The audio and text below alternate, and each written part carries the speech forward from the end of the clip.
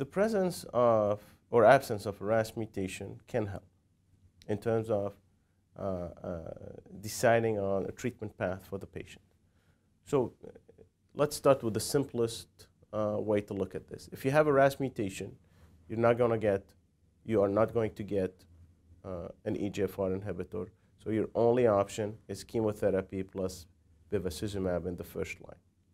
Now, in the absence of a RAS mutation, which is what we call RAS wild type, that's half of the patients, then you have more options. You have the options of chemotherapy plus bevacizumab or chemotherapy plus an EGFR inhibitor.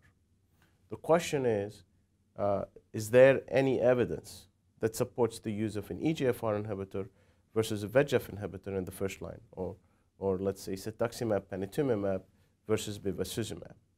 There are two studies that looked at this question. FIRE3 from Europe, which essentially compared FOLFIRI cetuximab versus FOLFIRI bevacizumab. That study was powered for overall response rate, which is an unusual primary endpoint for a phase 3 study. Secondary endpoints included survival and progression-free survival. And the study was powered to detect a superiority of response rate of cetuximab versus bevacizumab. The study was negative.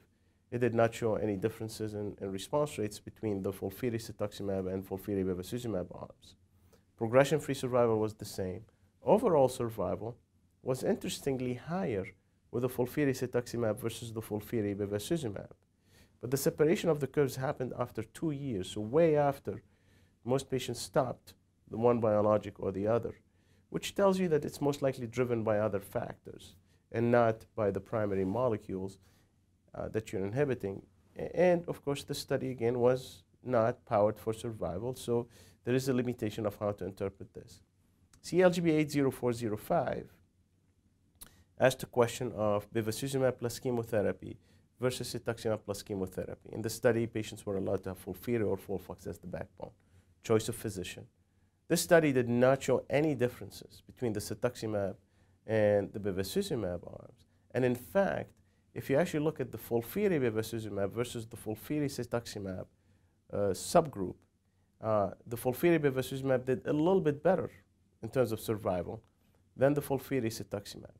So essentially, if you take the two studies, FIRE3 and CLGB 80405, and put all this together, what these studies will inform you is that there's really no preference of one versus the other.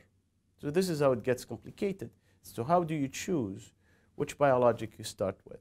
There are a lot of considerations that would lead you to choose one versus the other. There's the toxicity considerations. Bevacizumab tends to have silent toxicities. It doesn't exacerbate the toxicities from the chemo. EGFR inhibitors like cetuximab and panitumumab have a risk of rash in 90% of the patients. 10 to 12% of the patients, the rash is quite severe and may require dose reductions. It's very uncomfortable to patients. EGFR inhibitors increase the risk of diarrhea from chemotherapy, hypomagnesemia, so they come with their toxicities. The other intriguing factor here is when they looked at the cost analysis from CLGB 80405, and the cost analysis was relatively rudimentary, but I think it was important to see that the patients that received that received chemotherapy plus cetuximab versus those that received FOLFIRI bevacizumab, between acute care and cost of drug, it was cheaper to give chemotherapy plus bevacizumab than to give chemotherapy plus cetuximab. So it ends up being also cheaper. So that brings the question of what do you do with the patient who's RAS wild type? And at this point of time, the preference, at least in the United States overall, remains that those patients would start with chemotherapy plus bevacizumab first.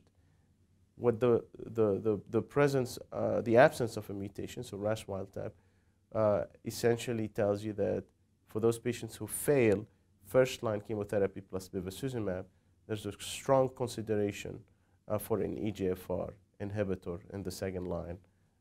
And some folks prefer just to keep them to the third line.